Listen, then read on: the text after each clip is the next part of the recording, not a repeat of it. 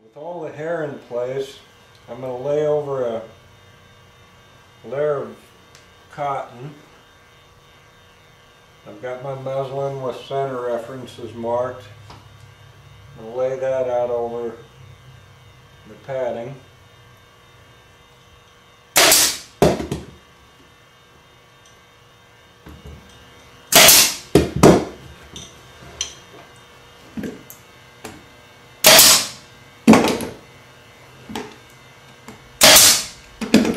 Now I'm going to pull that down tight over the top.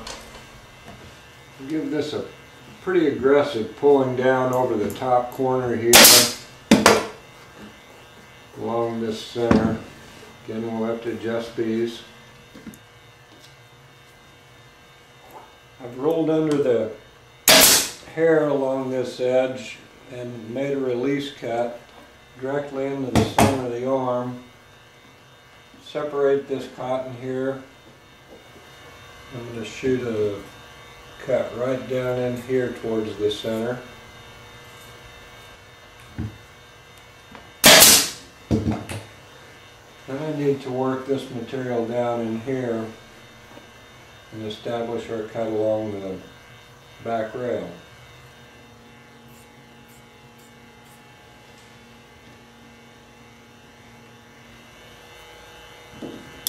With my cuts made into the front rail there, I'm going to trim away these flaps here and get these out of the way.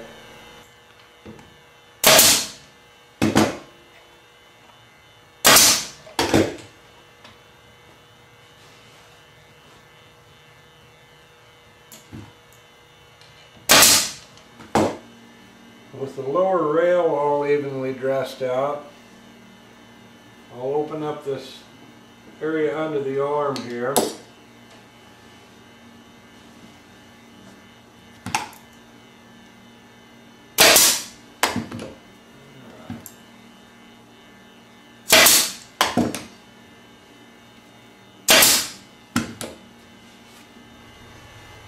Clean that up right there.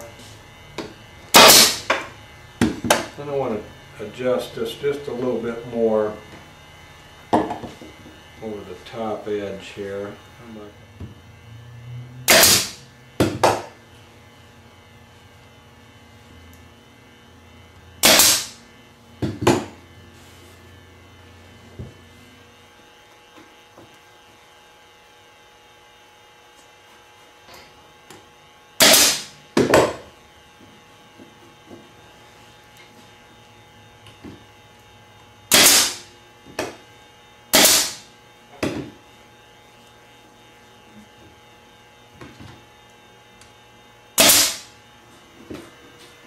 Okay, with this muslin trimmed away, we're ready to cut leather.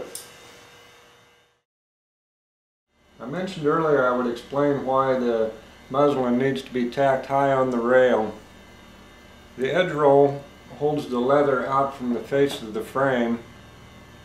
By stapling up here, you're leaving that area in a void. I made center references on the leather and I've stapled the hide at the front and back rail. Rolled the leather over to the edge, snugged it. I'm making the release cuts here.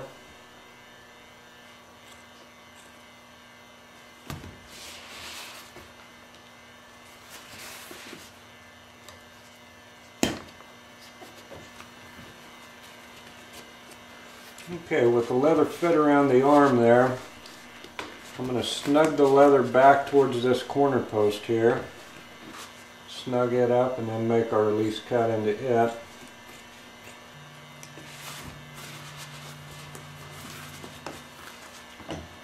Leaving this out a little bit here and snug it down and put a temporary shot here. We'll do this to the other arm.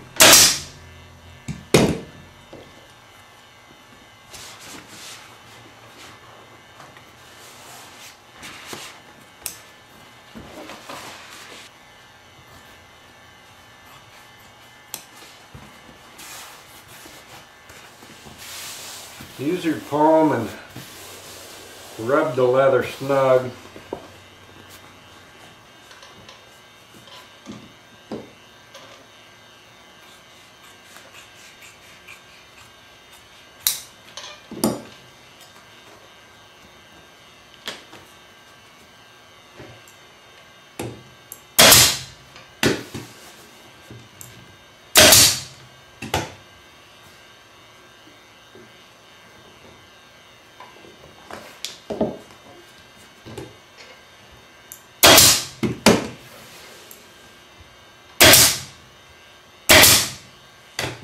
Just a little bit of an adjustment to make here on this fold right here. Might have to make a little bit more of an adjustment on the cut.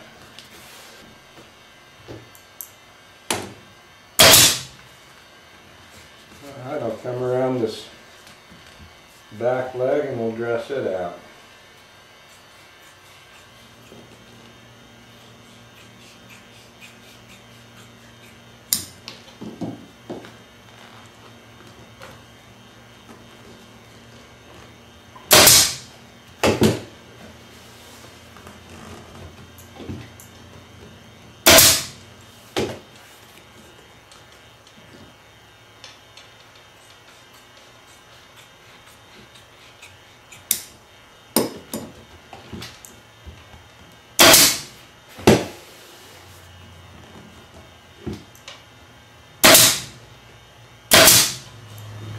Okay, with the sides all pretty well closed out, I'm going to pull this temporary shot out of here, rub this and snug everything up a little bit.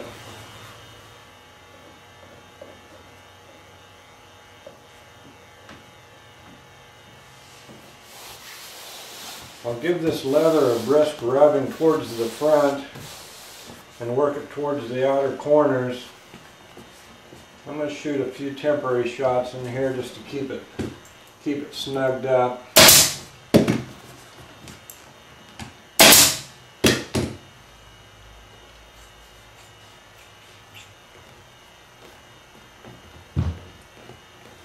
need to work this out over the corner here.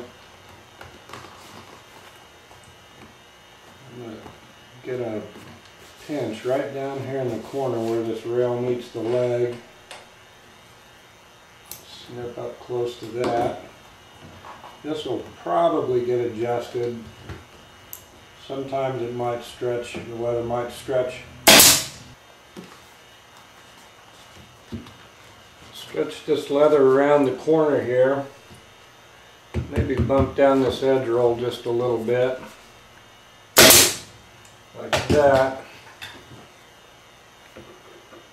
Start cutting up right towards this corner here, and I'll stop short and allow material to fold in.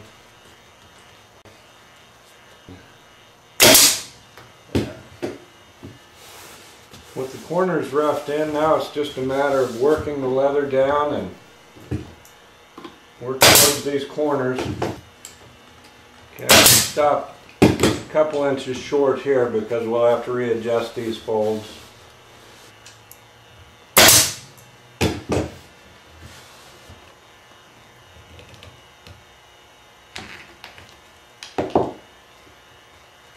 Alright, I'll make a few adjustments in this cut here. I've trimmed it back to just a little over half, 3/4 of an inch there, 3/4. My original staple mark's about split in half, about rolled under. These legs are trimmed off with the raw edge here, so I've taken a small steel straight edge. I'm going to cut away on this leather, trying to not get too deep with it.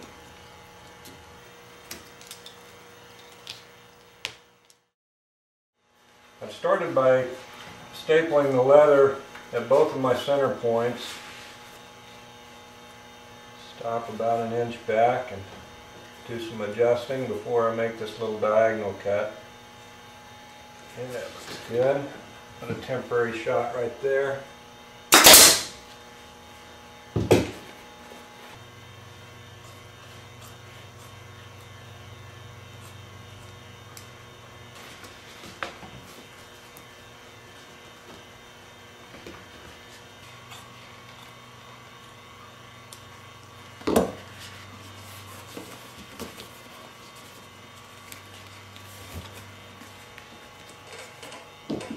Dress away some of this excess along the inner leg there.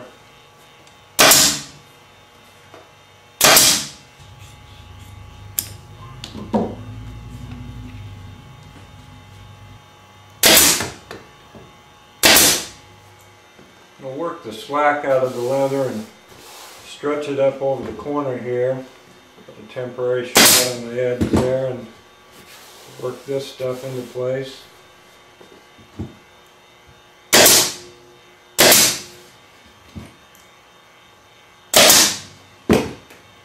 As I work around this corner here, I'm trying to work this leather as smooth as I can. There's times that you can get leather to lay out smooth and no wrinkles, and then there's times you just have to accept a few gathers. The most important thing to watch for if you're making these gathers is that you keep them at a 90-degree angle to the frame. If you get folds that splay off, they just don't look right.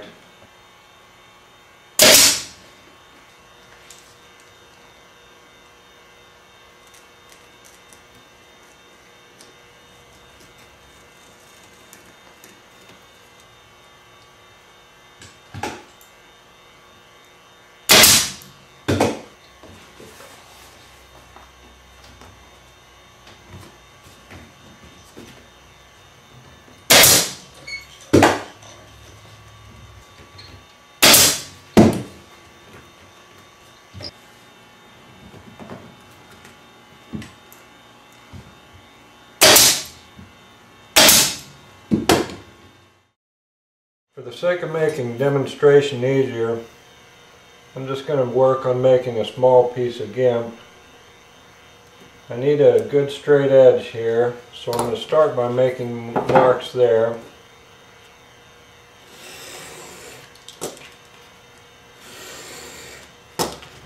Then I'm going to spray the back with 2 coats of 3M77 adhesive. Spray that on there and let that dry a little bit and then recoat it. I'll start up here on this end and we'll roll these back. After you're done with that, it's a good idea to take a roller and press that all down. I'm working on these chairs by the dozen, so I'm making a cardboard template to make the tack placement much easier.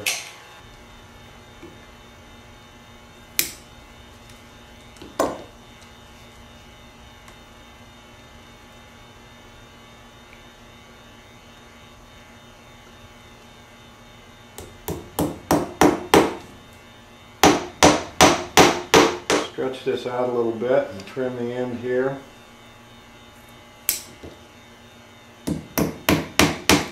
Lay in that template. Get these remaining holes here.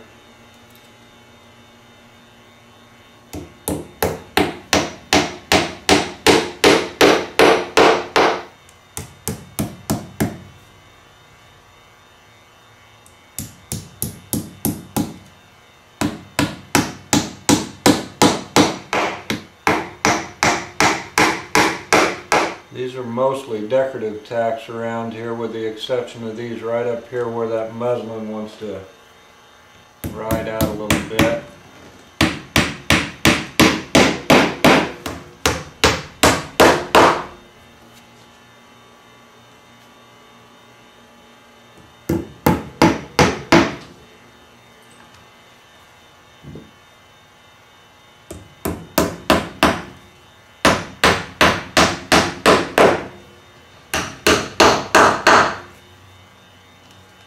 When I'm trimming out the front rail, I drive these tacks on the corners down just to the point of holding the template in place.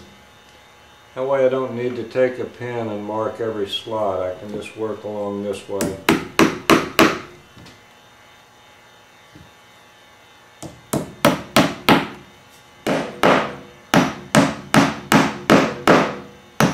As you drive these nails down, you'll find that some of them need to have some adjustments, so you can take a wooden block and bump them into place. Well, I'm going to close up the bottom of this chair with our cambric and call this job a wrap. It's a good idea not to overstretch the cambric when you apply it. Webbing will relax and stretch out, and if you stretch your cambric too tightly, it'll cause it to tear out in the seams as it stretches here.